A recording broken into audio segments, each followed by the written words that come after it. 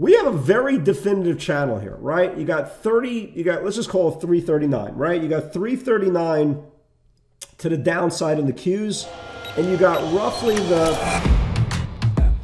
Welcome to AccessATrader, the #1 community for those who are committed to taking control of their trading in order to achieve success, profitability, and longevity. Thank you for joining us. Here's Dan Shapiro to help you find your edge, master your process, and own your future. Hey guys, good evening everybody. Welcome to another edition of the AccessATrader.com nightly wrap-up show. Hope everybody is doing well. So if you weren't an active participant in today's tape, today's 600-point rally looks pretty damn good considering, well, we sold off 600 points yesterday on the Dow. We made it back today. But if you traded today, if you're an active trader, this was one of the wildest, if I can remember, one of the wildest sessions in a very, very long time. Last night, we were looking for kind of a confirmation. My game plan for coming into today was looking for confirmation on a lot of names that closed at or a little bit below the 5 or the 10-day moving average. And the way the market started, we were getting that plan, right? The plan was playing out a little bit. You had some moves coming in that direction. You saw a lot of weakness. And the one thing that we knew was going to happen today was the Powell testimony, right? But I didn't anticipate Powell. Usually, you get a Fed day. You get a Fed day from 2 o'clock, right? Fed minutes, this, that, the other thing. I didn't realize this dude was going to literally be speaking for the whole day. I mean, I think he was getting paid by the word today. And, every single, no matter what he said, no matter what he said, the market was either going up or down, up or down, up or down, up or down. And, the violence, right? That's the best way of saying it. The violence that we saw in the tape today was just out of control. And I was joking around that I posted one of these GIFs or GIFs, whatever they're called, on one of the, you remember the famous Matrix scene, right, when he's going on his back? That's what it felt like today. It felt like every single trader was like in the Matrix, dodging bullets. If you were long, it was exciting. If you were short, it was exciting. And the one thing I've been saying for years, if your strategy, if your process, if your day is exciting, you're doing something wrong. Trading is not supposed to be exciting. It's not supposed to be fun. It's supposed to be methodical. It's supposed to be boring, and methodical and boring equals predictable. And the one thing that we did not see today was predictable. And up and down, up and down, and up and down with every word coming out of his mouth. You had a new channel that was being compromised, and then you started seeing headlines coming from the whole Ukraine-Russian affair. And then you started seeing that there was a headline that the delegation from the Ukraine supposedly were going to meet Russia for potentially some talks. The market liked that as well. And then you started hearing the language of the Fed, and he started talking about he would endorse a 25 basis point move in March. And then slowly but surely the market started going higher. And that was kind of like, well, what happens next, right? And, what happens next scenario was playing out all day. And the most important part of what we saw today, the wildness, the aggressiveness, the action, the sexiness, right? The violence, right? I think that's the best way of saying. Powell woke up today and he chose violence, right? He chose violence for the market. And all this is happening above the 5-day moving average and below the 20. Everybody see that, guys? This is how tight we are. So imagine how much violence there has to be. And I saw a lot of traders, I started looking at social media today after 4 o'clock, and a lot of people just having the same kind of reaction. Well, what the hell happened today? How could a tight channel day in the Qs, right? How could such a tight channel interval in the 3 days in the Qs be so damn violent? And that's, well, hello, welcome to a war/Fed driven fluid motion news type of news cycle. And that's kind of where we are. And you have to make adjustments. It's very, very tough to be in a position and just kind of just go outside and go to the park and just let your position play out. You're going to come back and you're going to be dumbfounded of how the hell did we get here? And that's kind of what we saw today. And as much as there was opportunity today, I really do believe that if Powell did not speak today or speak today the whole day, I do believe the game plan would have played out today. I really do believe so. We saw just tremendous amounts of weakness this morning into an incredible amount of aggression this afternoon.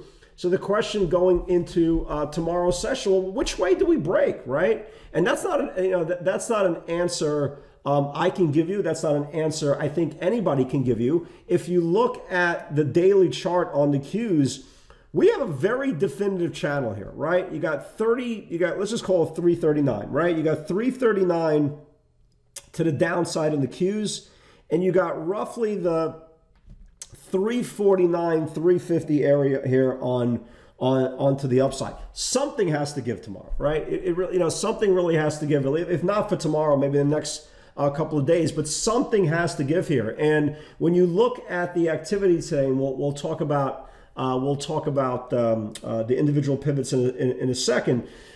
It's very, very rare. I'll give you a perfect example. It's very, very rare that if you're trading Tesla, you're probably going to be one-sided for the day, right? Because again, based on the daily chart, right, where it is in the spectrum. Today, just to give you an example, there was a pivot to the upside. Then the stock, for whatever reason, decided to sell off 40 points, created a pivot to the downside. Then towards the afternoon, it gave a pivot to the upside. There was a reload seller there, a cup of coffee game, maybe $2-3 before, a couple of bucks before it came back in, and then it ripped into the end of the day. And now you turn around after the close and Tesla's down 10, right? And everything's down, selling off after the close. And a day like this, you could really burn a lot of mental equity. And when the point of Tesla, usually if you get a move and it stops in one channel, usually holds the previous day's high or low, yeah, you could see it trading both sides. But if Tesla is giving you a 2 or 3 different pivots throughout the day, and they're not correlated at all, it really shows you that the violence is real. It was upon us. It probably will stay here within the next couple of days or so, or maybe even the next couple of weeks or so. But the most important point is you have to adjust to it, right? You really do. You got to adjust to it. You got to figure out where's the safest course of action, and you got to take your flow when you get it. It's almost like to the point of you can't sit there and wonder if your stock is going to come back. The probable chances of that is not. And that's kind of what we're seeing over and over again. The good news is I kind of like what the bulls actually did today. And if you look at where we closed, we actually put in a higher high in the last couple of days, although rejected off the 20-day moving average. For now, again, we could reclaim it tomorrow, while putting in a higher low from the 5-day moving average that they reclaimed yesterday on the close. So that on the surface looks pretty okay. But again, there's just so many variables right now moving around. It's so tough to get comfortable, and it's so tough to prepare for a trading session one way, because there's a good chance the downside or the upside is going to come into fruition. So tomorrow, I have some longs, I have some shorts that I like. I'm going to watch Tesla, right? I'm going to watch it. I like this 60-minute channel. It's getting tighter and tighter here. I'll keep an eye on it, right? But for every Tesla, look at a Netflix. And again, we'll get to the pivots in a second, right? And look at a Netflix. This thing is one day away. It hit a double bottom off the February 25th lows. This thing is one day away, and it never rallied from starting to test the lows here. For every UPST that looks, really, really good, right? It's starting to set up, maybe needs a day or so to confirm back to the upside. You have a name like Rivian that, couldn't get out of its own way, and now it's approaching a very macro channel. So for tonight, you have to, in my opinion, again, in my opinion, you have to create an actionable trading plan for both sides of the market tomorrow. It is so unpredictable. It is so wild. It is so deranged right now that whatever you think could happen, it can happen, but it could happen later, cannot happen at all, or it could happen in the completely opposite case. So it's incredibly violent, incredibly exciting, and we don't want that. We want boring, lethargic, predictable. So we'll see what happens with tomorrow's session there as well. So let's talk about today's day. There wasn't a lot, but the ones that went, they were pretty aggressive. I'm still watching this Ambarella. Had a really big move down yesterday on earnings. Dead cat bounce. It kind of reminds me of, do you guys remember the Roblox, right? The Roblox trade, right? So Roblox went down on earnings. The next day bounced a little bit, and then the following day got destroyed. Well, take a look at Ambarella for tomorrow as well. AMBA, right? Look at Ambarella. You had this big move down, had this little move up, right? I want to watch this thing for tomorrow. If this thing confirms the earnings lows, this thing's going to get hit. So keep an eye on there. It didn't confirm, obviously, today. DWAC, nice pop, 222 highs, and they had some sort of negative hit piece on it later. But the February 22 highs, 99 needs to confirm. Here was DWAC, right? Had the initial pop, right? Had the initial pop above 99, went to about 102, and then reverse course. Good job for all you guys who got it. And this is kind of what we talked about. The Fed kind of killed the day. So here was Amazon, 29.98. If it builds below, can flush.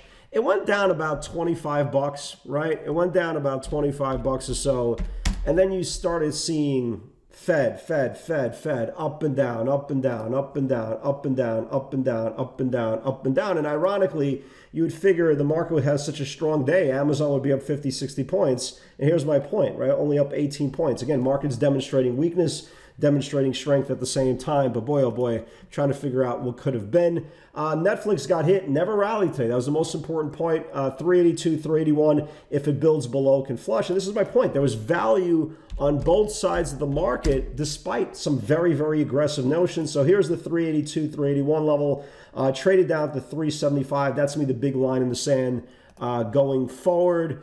Facebook never got the 202. Abercrombie and Fitch got hit pre-market. I don't think anybody got the 32 off. It went from 32 all the way down to 29 before rebounding. I don't think anybody got this thing off. Tesla was pretty good. Tesla was pretty good both sides today. You had the 875 break, although it was very, very thin. You had the 875 break, basically 880 second entry today. Initially traded up to 886, came back in, and then here's my notes. I go, look, we're watching both the upside and the downside today. Here's the upside channel, 875 rejected 3 times. Went to like 886. And then there was a pivot to the downside as well, which was good. Here, nice spike in the morning. If 853 builds below, it can sell all the way down to 844, the initial 10-day moving average. And this one actually worked out pretty well, right to the 10-day moving average. And look at the low of the day today, right? Right to 844. So the market's just all over the place. It really is all over the place. If you're a newer trader, that's the best way of saying it. I think if you're a newer trader, maybe you should sit and watch this for a couple of days just to kind of see what's what. Because again, you need to kind of train your mind to absorb this type of violence, to absorb this type of really aggressive moves. And sometimes, because of your experience, and some of you guys have been trading a year, 2, 3 years, your mind is not catching up to the speed of the action, and a lot of times you're making a lot of emotional mistakes or emotional judgment plays based on what you think is going to happen instead of confirming. But guess what? In this type of environment, what we've seen now for the last like 12 hours or so, 24 hours, even when it confirms, you have outside elements to kind of disrupt the trade and kind of take it the other way. So crazy action. The one trade I messed up on today, and this is kind of where I messed up. There was a big buyer today, came in for, I think it was the June or July, man, I don't even remember which one it was. Was it the 120s, 120 puts? So I shorted Roku opening range low off that 32 area, and it got down to like 131 and change. Now, why was that a problem? I forgot to look at the daily chart. 99.9%. I look at the daily chart and I'll say, all right, let me wait till it confirms that number. I didn't do so. So I shorted it. It only went down like 60, 70 cents. It started rallying back. I only lost like $1 and change. It's not the point of the money. But here is the problem. If I would have just waited for the daily chart, right, to confirm, look what the damn thing did. All it went down was $7 without even an uptick. So guys, remember, as cool as your intraday charts look, and they look great, and they look like they're about to go in that direction, remember, the ultimate judge, jury, and executioner is the daily setup. Guys, God bless. Have a great night, and I'll see you all tomorrow.